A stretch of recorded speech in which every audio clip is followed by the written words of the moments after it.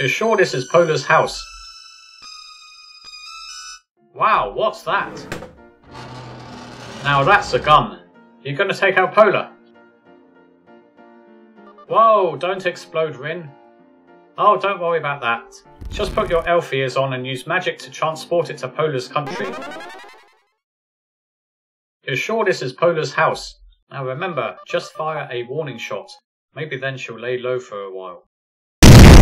You're only supposed to blow the bloody doors off.